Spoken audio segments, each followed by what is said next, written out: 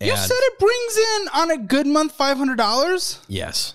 The interest that's accrued on this card is $500 on a monthly basis. In the business, Right. How do we have a $21,690 balance on a business that brings in on a good year $6,000 according to your numbers? Yes. So I was paying those payments out of pocket. What even was the $21,690 though?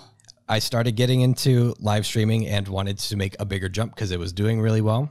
And we bought a bunch of equipment. And then after I bought $3,000 worth of equipment that was ready to pay that off, this was back in 2021. I was dipping my toes into crypto mining. This is where I'm going to get judged. Don't dip. No dipping. You don't need to dip. Yeah. And it felt like a very comfortable dip for a little bit. And then it very quickly became a not very comfortable dip. And I got my coworker into it as well. Balance on a business credit card. Because I bought the equipment on the credit card. What equipment is $21,690? Graphics cards. Oh, really nice ones. Kill me. Yeah. That one.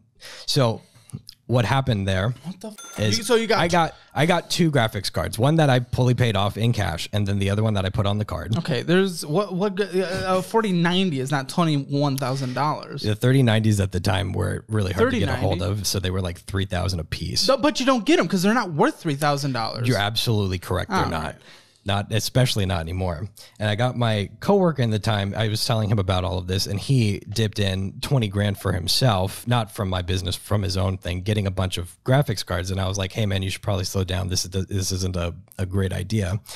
For crypto mining? Yes. Yeah. And then this got me this is your production company business card. This makes no sense to me. This makes no sense. Yes, I fucked up. And that one is really, really on me for that. And that's why I am also fully responsible for paying off that card. When did you realize you fucked up? About the time that Ethereum crashed. Okay, and when was that? 8 months ago. So you realized you fucked up 8 months ago, yet you only have about $300 you can spend on this card before it's maxed out. Correct. What did you do in the last 6 months, my dude? So when we merged finances and moved into the house, I redid the budget because the budget was really tight at the time because I wasn't making what I make now. And we, on average, had about $300 or $400 left over in a month. And then the credit cards kept on climbing up. And a couple months ago, after really trying to push for it. You budgeted. Right. When I was budgeting, and this is the important lesson that I learned here, is when you're budgeting, include interest on whatever's not been paid off yet, because the interest was making it so that any time that I was trying to pay anything off, I wasn't actually paying anything off. I was just climbing myself into more debt. You don't try to get out of a bunch of the debts at once. You focus on one at a time. Yes. And then you minimum monthly payment on the others. Yes. Whether you're avalanching or snowballing, it doesn't matter. Yeah. Yeah. So 3 or 4 months ago, I really hunkered down and gotten this. That's why I have this budget that I sent. And started actually hey, this is a problem. Sat down with my girlfriend and went, hey, we have a really big problem, a really big problem. Yeah.